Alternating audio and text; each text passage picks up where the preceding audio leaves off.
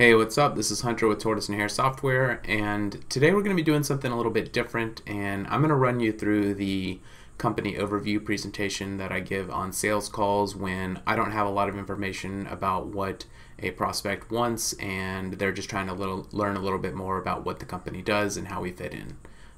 So let's dive right in.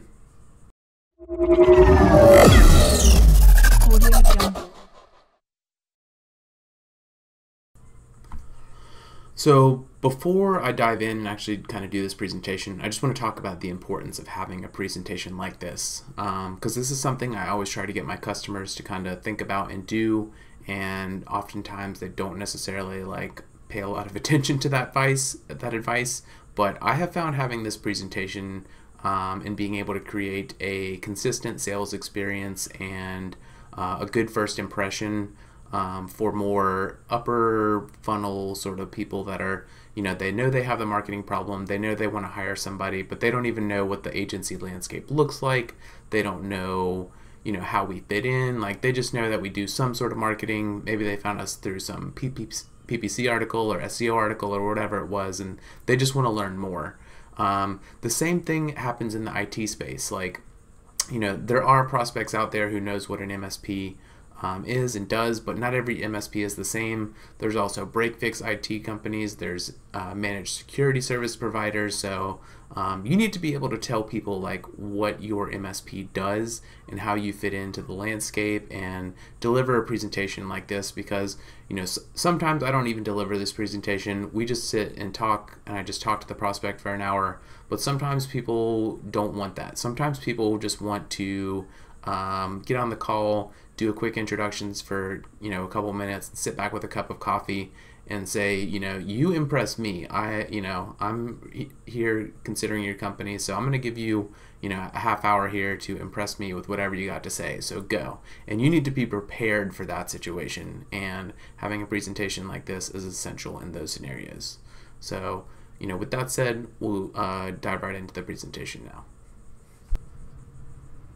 Alright, so here's our kind of company overview presentation. I built this presentation kind of off of a StoryBrand format, and is built for an MSP owner. I do want to kind of customize these presentation for various ICPs, because I've been talking to a lot more MSP marketers, VP of marketing or whatever's.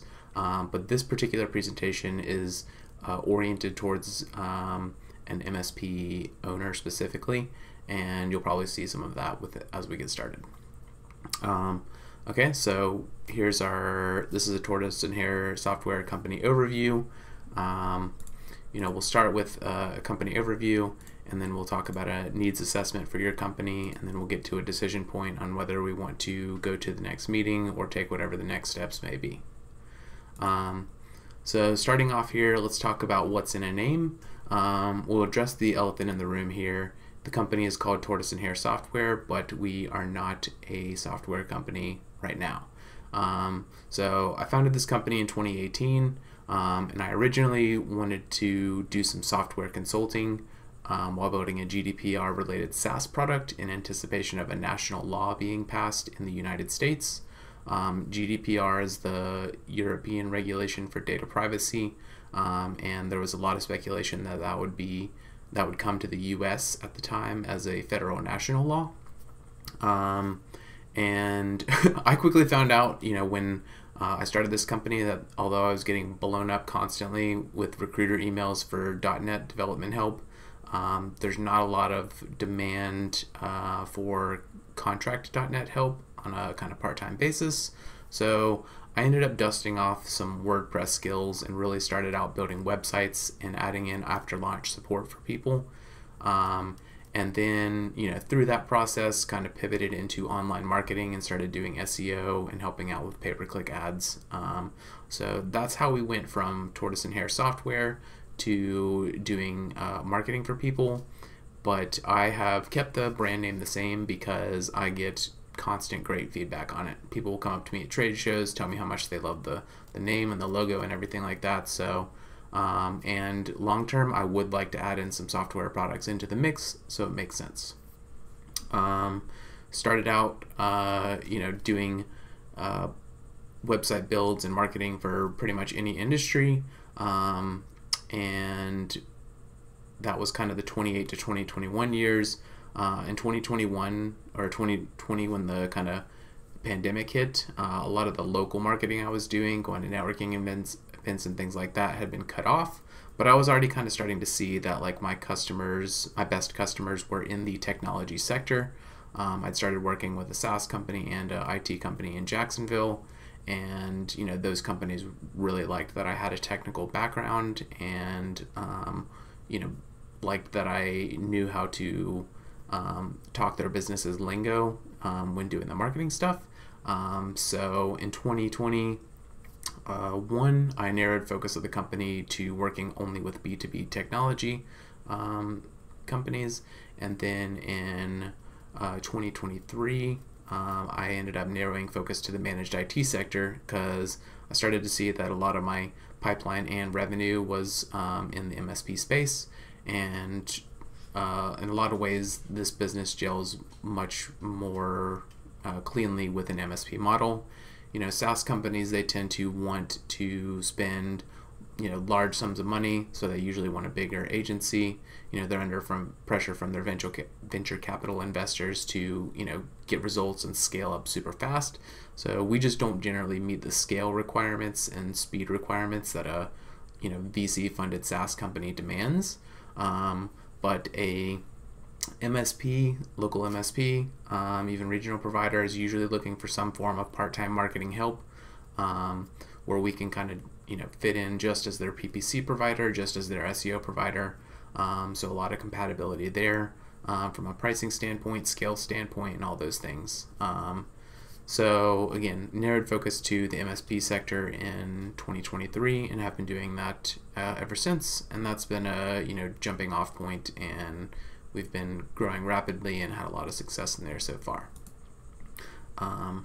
Key personnel: Hunter Nelson, that is me, president of Tortoise and Hare Software. Just a quick background on me: did my IT degree at Florida State in 2009. Worked in the tech sector for about 10 years.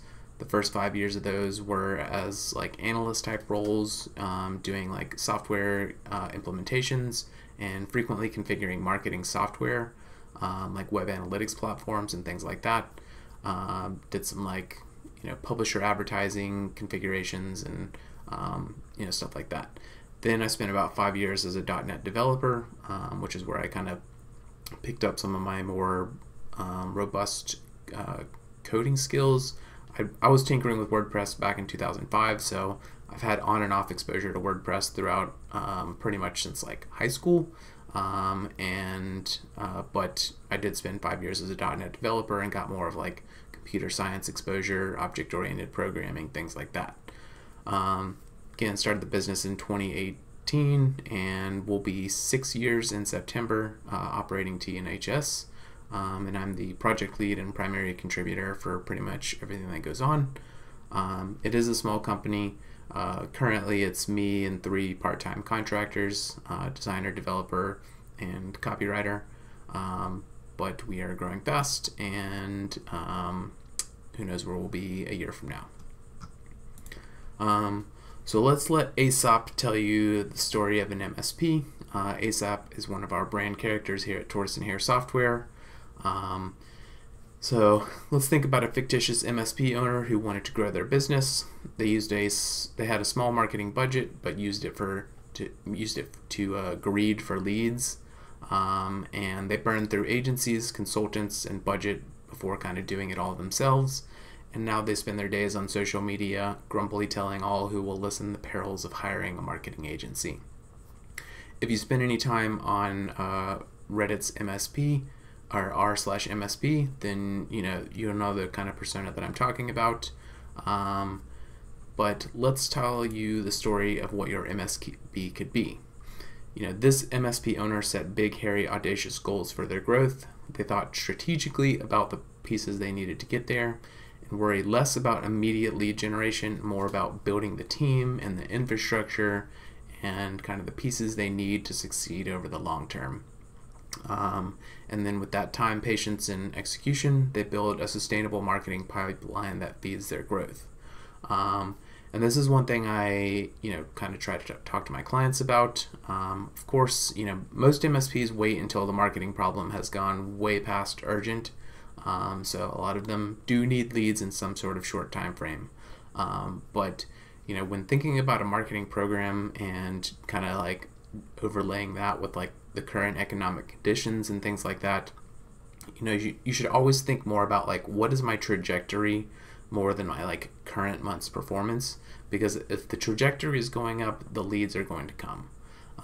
So focus more about like, are you getting the right traffic from the right people, and is lead volume going up over time?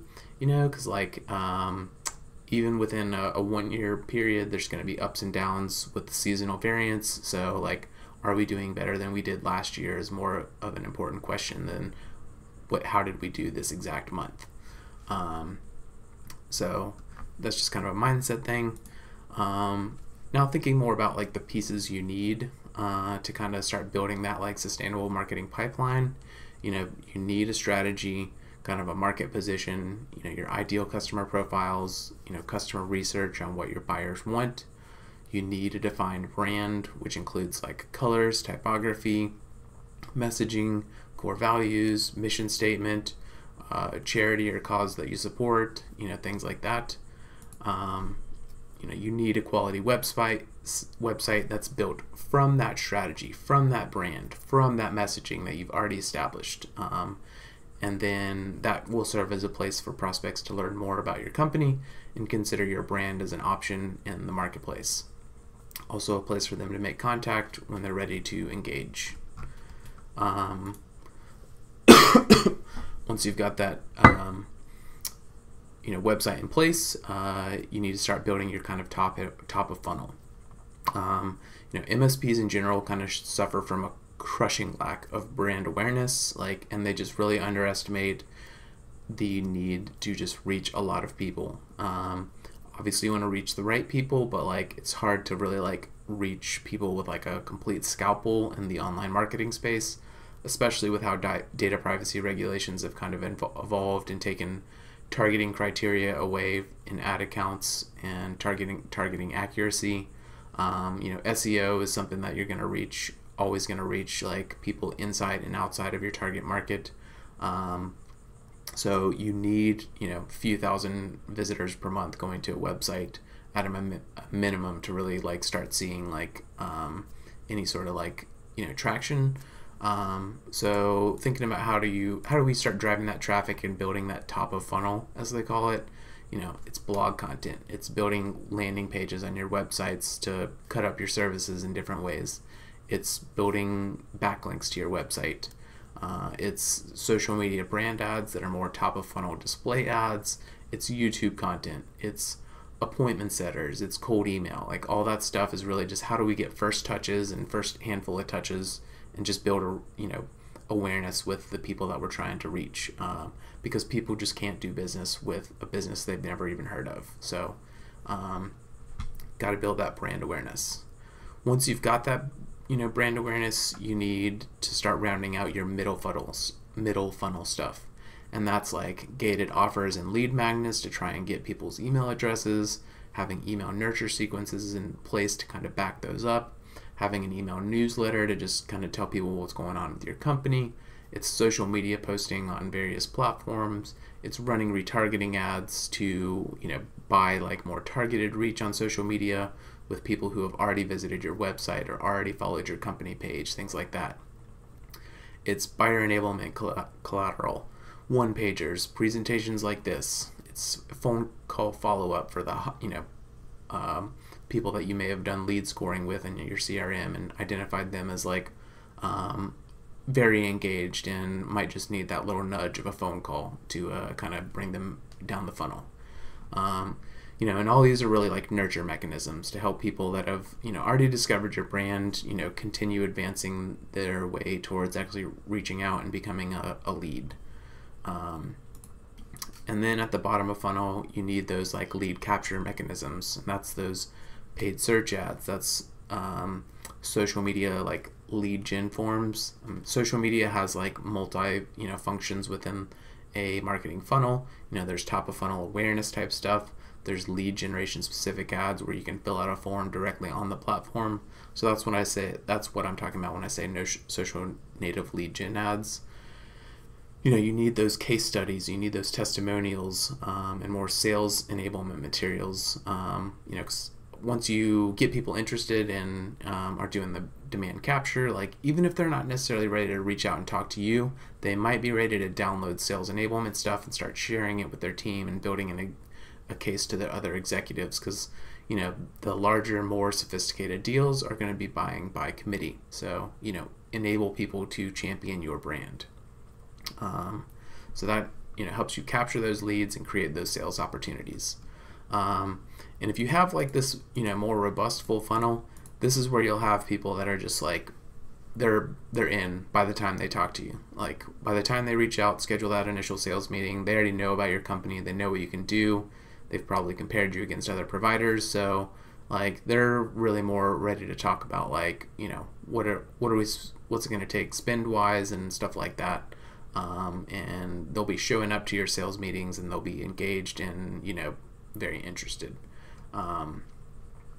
So kind of where does Tortoise and Hare software kind of fit in within this like building out like a marketing funnel like this? We're helping out with like website development and management, helping you translate those brands into like a website. We're helping with digital advertising on Google, LinkedIn, other social media platforms, and that can again play a role at various stages in the funnel. There's a lot of different types of like advertising campaigns you can run on both Google Ads and social media platforms. So we're helping out at various stages there. We're helping out with web content development. So that's like landing pages, squeeze pages, blog content, SEO. Again, our technical background and being an MSP focused marketing agency, this is one of the best ways we can help. It's just like it's so hard to find agencies that are generalist agencies that can plug in and be able to create content for MSPs, because they just don't know anything about technology in a lot of cases. Most generalist agencies are working with a lot of e-commerce brands, and the type of, it doesn't take an experienced writer to be able to talk about why pancakes made them feel good or something like that, or why this bar of soap helps get you clean better than the next one. But having those same people try to talk about like networking and cybersecurity is just a big challenge. So our approach is we generally kind of start with a bottom-up approach, and I don't know if this is necessarily the best approach, but again, like I said, a lot of MSPs are usually coming to us when we have the marketing problem is past urgent. They oftentimes have already gone through 1 to 2 other agencies beforehand and wasted a lot of money and time, and they're just probably tried it themselves for a little bit and all that stuff. And just from an agency perspective, like we try to show like some sort of traction early, and then try to reduce the cost per lead as we like layer on additional services. So we usually are starting by helping them get their website and landing pages and kind of website, their conversion din ironed out, optimized, and making it super easy for their prospects to convert. And then we're typically starting with a paid search program after that, because that's kind of the most bottom of funnel, high intent people that you can like reach, is through those like people searching for like managed IT provider, IT company near me, like local IT support, things like that. Those are high intent in market buyers. Paid search is an expensive way to reach people and generate leads, but it's also probably the fastest and most direct way to reach people and generate leads online in the online marketing realm. So for better or worse, that's usually how we're starting. Once we've kind of demonstrated that we can generate some results and show some traction, then we're usually layering on SEO, getting more involved in social media, and kind of moving up the funnel. So we're really building things in more of like bottom of funnel, then the middle funnel, then the top of funnel, rather than the other way down. So that's kind of our approach, our built from the bottom up approach. So why Tortoise and Hare software? We make it super easy to buy. We work primarily off an MSA and retainers. No long-term contracts. Our outs are in the 45-day range roughly. We do electronic invoicing with QuickBooks and credit card payment options. I didn't realize this when I kind of first started out, but offering credit card payments is somewhat rare. A lot of people are doing bank transfer or payable by check sort of stuff. So if you need to, pay that via credit card, that is a way for you to finance whatever you need to do. And then we're doing net 15 billing, and we're moving pretty quickly. A lot of agencies, we have one client that is, it's taken over a year for them to get a new website out, and it's still not out. So we're turning around things quickly. We work on more of an agile basis and kind of do planned delivery of incremental work in 1 month sprints. So like we're continually able to demonstrate like incremental progress, which is just, again, something not a lot of other agencies can do. They're usually still more on like the waterfall model with fixed scope projects that are more 3 to 6 month projects that are typically going over budget and over time. So just as what is there. Kind of a good track record of success here. We've got big agency expertise and are delivering small agency care. So that's one of the main reasons to kind of like, choose us. We're working more closely with our clients. And as a small company, you're getting kind of direct to the expert. That's me, sort of support, rather than, having to work constantly through an account manager who may or may not know a ton about marketing directly, and may have to be interacting with a bunch of different experts on the back end to try and coordinate, which just slows things down and makes them cost a lot more and all that stuff. We've got a track record of delivering high impact marketing solutions to B2B technology companies. Although we are MSP specific right now, done work for SaaS companies and cybersecurity companies. So we do have like some expertise in a more high scale, high competition environment, which we can help bring down to the MSP space, which is still a developing sector in terms of like online marketing. We've managed over $750,000 in Google ad spend. That's probably going to be $1 million by the end of the year, and have helped companies source over $7 million in new annual revenues. Again, that figure is going to be updated by the end of the year. And I don't think it's a stretch to say that I personally have probably some of the highest individual experience managing pay-per-click advertising accounts. Other MSP marketing agencies do pay-per-click advertising, but it's various people handling that with like employees coming in and out of the business and everything. So you're gonna be hard pressed to find someone who has as much direct experience managing MSP advertising accounts specifically. Another reason to choose us, we're using market-leading tools to deliver our services. We spend quite a bit of money on these tools to help deliver our services. And if you want to, launch an effective marketing program, you would have to spend quite a bit of money to get these tools going up yourself. So getting fractional access to some of these tools is part of the value proposition, in addition to the labor and expertise. I'm sure you know exactly what I'm talking about there, because you're doing the same thing as an MSP to your clients. You're spending a fortune on cybersecurity tools and RMMs and PSAs and blah, blah, blah. And then getting, fractional provisioning of access to those to your clients. What customers are saying. I'm not going to kind of go through all this, but we've got all sorts of great testimonials that you can go browse on our website and look through our reviews on Google. You can also check out our case studies and things like that, where we talk a little bit more about our results and things that we've done for our clients.